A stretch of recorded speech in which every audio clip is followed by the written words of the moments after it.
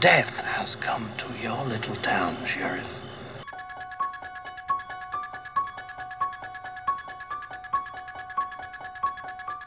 So we meet this kid Michael Myers, whose sister sucks at babysitting, because this 6-year-old is just standing outside by himself on Halloween night. He looks in the window and sees his sister and her boyfriend going up to her bedroom. So Michael goes in the back door, into the kitchen, grabs a knife, and when he turns the corner, he sees the boyfriend already coming down the stairs. I mean, talk about a two-pump chump. I mean, there's no way that I could even got my pants off in that amount of time, let alone finish the job. So you know she didn't get any satisfaction out of that, and there definitely wasn't any foreplay involved. Anyway, Michael grabs his mask, puts it on, then goes up to his sister's room, where he stabs her to death. Michael! So now, in the past 60 seconds, she's had 2 different guys come into her room, penetrate her, and leave. This has not been my night. He then walks outside to see his parents pull up, and they see the 6-year-old, dressed like a clown, holding a bloody knife, and are just like, "Now, Michael, we have to talk about you stabbing your sister." I think he's cute. So it's now 15 years later, and we see this doctor and nurse driving through the rain, but as they pull up to the hospital, they see a bunch of the patients outside grazing like cattle. Michael's around someplace. While Dr. Loomis goes to try to call the hospital, one of the patients jumps on top of the car, and this nurse Marion's like, "Oh, I wonder what that was," and stupidly rolls down the window to see what it was. But then the patient attacks her and steals the car. God's sakes, he can't drive a car. Maybe someone around here gave him lessons.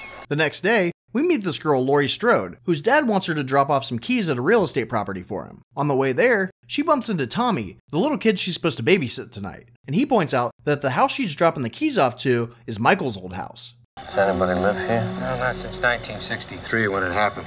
Every kid in Haddonfield thinks this place is haunted. Well, it turns out Michael was the escaped patient last night, and he's in the house. He overhears Tommy and Laurie talking about how she's babysitting him tonight. Hey, babysitter! And because he hates babysitters, he's gonna stalk her. Oh, is this another love story? No, this is like a scary stalking. Like he's crazy and he wants to kill her. Then why didn't he kill her when she was at the door? I don't know. He attacked the nurse without a weapon. Anyway, he watches her walk away and just breathes really heavy. Well, Dr. Loomis is really upset that they let Michael escape, and he thinks that he's heading back to Haddonfield. Because I know him.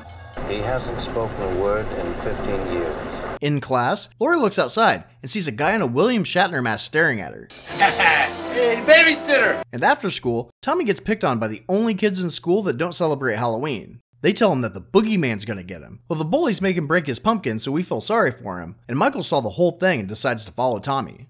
Subtle, isn't he? Well, Dr. Loomis randomly pulls over to call the sheriff's department to let him know that Michael might be popping up in Haddonfield. And this also happens to be right next to a truck that Michael ran off the road, killed the driver, and stole his clothes. So he pulled over because he saw the truck. No, he finds it after the phone call. And he knows that Michael did this. Not because of the hospital gown that's in a bush, but because of the strip club matchbook he saw Marion using last night. And he's so motivated to find Michael that he doesn't even care what happened to the driver. I told everybody. Nobody listened. We then go back to Laurie, who's walking with her friend Linda, who's complaining about how busy her social life is, as she's hanging out with her friend instead of going to cheerleading practice. You can either ignore it, or you can help me to stop it. And then their friend Annie runs over and complains about how her boyfriend got grounded and can't hang out with her later. See, Linda and her boyfriend were supposed to meet up with Annie and her boyfriend while Annie was babysitting, and Laurie's just going to be across the street. Terrific. I've got 3 choices. Watch the kids sleep, listen to Linda screw around, or talk to you. And after they say goodbye to Linda, Michael pops out of a bush. Hey, babysitter! But Annie doesn't see him. And after Annie gets home, she bumps into Annie's dad, who's a sheriff. And she stupidly doesn't tell him that there's a guy in a Captain Kirk mask hiding behind a bush in the neighbor's yard. Why?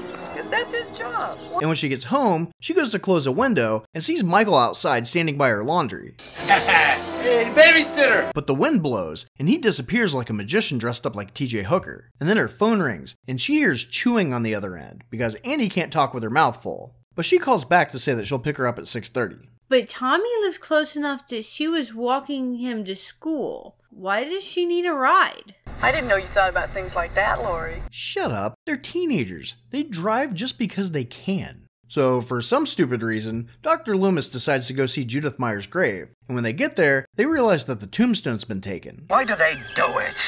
Goddamn kids. We get candy. So the girls are still driving around, and they've smoked so much weed at this point that they don't even notice Michael following them around. But then Annie sees her dad outside of the hardware store and decides to pull over to talk to him. Well, apparently somebody broke into the open hardware store and stole a mask, some rope, and some knives. So we're supposed to think it's Michael, but he had the mask way earlier when she was in school. I don't know, maybe they suck at their jobs and it took them 9 hours to respond to the call. I mean, we are talking about a sheriff who can't smell the weed in his daughter's car. I think he knew. I'm sure he could smell it. Could have been a skunk. But then Dr. Loomis shows up to talk to Sheriff Brackett, and while he's waiting on him, misses his own car drive-by. So apparently the girls keep driving around for a few more hours until it gets dark. They then go to their respected kids' houses to babysit the only kids in town that don't trick-or-treat. Don't you know what happens on Halloween? Leave me alone! So Sheriff Brackett and Dr. Loomis get to the Myers house, where they discover a dead dog that either Michael or a skunk ate. He got hungry. Could have been a skunk. Could have. A skunk? Yeah, apparently skunks break into houses, lure dogs in, and then eat them. It's very common in the Midwest. Yeah, you know, every town has something like this happen. Where'd he go? Did the crabs carry him away? I swear to God. Well, Dr. Loomis wants to stay around and see if Michael shows up, but he tells Sheriff Brackett not to let anyone in town know that there's an escaped lunatic on the loose. Seems to me you're just plain scared. Yes. So the dog at Annie's house is going nuts, and when Tommy looks out the window, we can see that the dog's going crazy because Michael's in their yard. He tells Laurie, and despite the fact that she thinks someone has been following her around all day, she blows him off because Annie told a boy she likes him. But then Annie spills a small dab of butter on her shirt, so she has to strip and go do laundry. I want to see breasts. I want to see Jamie Lee's breasts. When do we see Jamie Lee's breasts? Well, the dog goes after Michael, and apparently he gets hungry again. So Annie locks herself in the laundry house and then gets stuck in a window. But this whole time, Michael's outside and doesn't do anything because apparently it's not dramatic enough. What are you waiting for, huh? Annie's boyfriend calls, and since Paul's parents are gone for the night, he's able to sneak out. So she drops Lindsay off at Tommy's house. And in exchange for this, Annie's gonna tell the boy that Laurie likes, who agreed to go out with her on a date tomorrow night, that Laurie actually doesn't like him if she watches the kid. What? Seriously, don't try to understand it. Teenagers are stupid. I always forget my chemistry book and my math book and my English book and my... The only thing that ever bothers me is their gibberish. When they start raving on and on. It doesn't matter if you have your books or not. Yeah, I think I got it. So Annie goes to her car, where she realizes she doesn't have her keys. So she goes inside, gets the keys, and when she comes back, doesn't realize that the car's unlocked. Well, Michael's inside, and he attacks her. And she dies. Oh, is this one of your cheap tricks? Well, Tommy sees him carrying Annie inside the house, and he reacts in a way that Lindsay will never find him attractive ever in the future.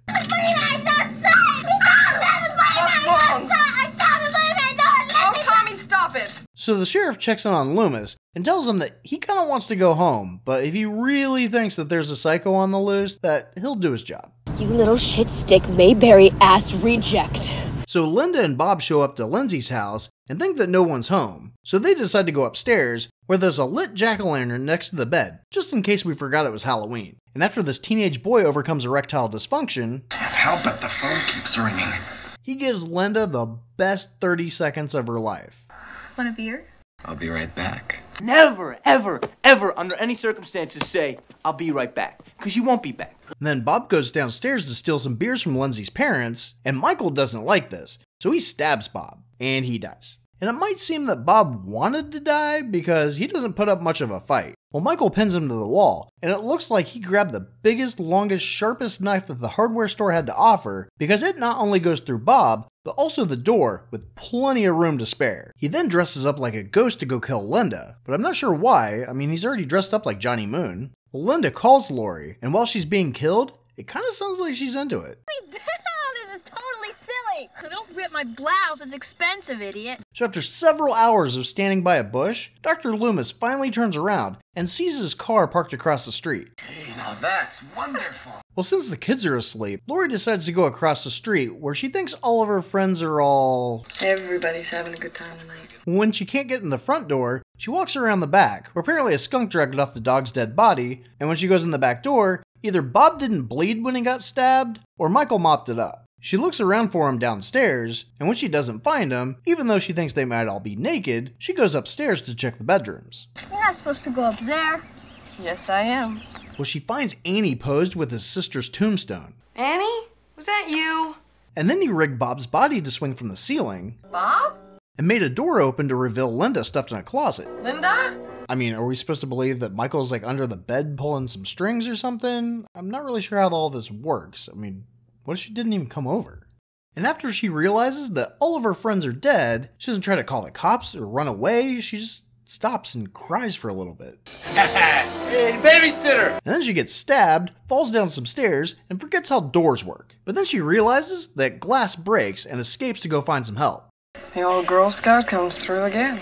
But let me tell you this, she does not have very friendly neighbors. So she goes back to Tommy's place where she locked herself out. And Tommy senses her urgency and rushes to the front door to let her in. She locks the door behind her, but Michael climbed in a window without her noticing. But not before he cut the phone line. So Laurie knows he's in the house because she can hear him breathing. But I have two questions. One, how did he manage to cut the phone line and get in the house when he's walking this slow? And two, the window that he supposedly came in is right next to the phone that she was just using. So how did he pull that off? Oh, shut up, jerk. So who cares? All right, you guys, what's next? So he pops up and tries to stab her, but she stabs him first with her knitting needles. Like a grandmother? Well, she's pretty sure he's dead, so she goes upstairs to check the kids instead of trying another phone. But then the kids see him behind her, and they separate because they think that he only wants to kill her. So she hides in a closet, thinking that the solid structure of the door will protect her. Guys think I'm too smart. But he breaks in, and she stabs him with a coat hanger, which makes him drop the knife. Then she picks up the knife and stabs him with it. Then she sneaks past him to go check on the kids. She tells him to go next door and try to call the cops, but we've seen how that's worked.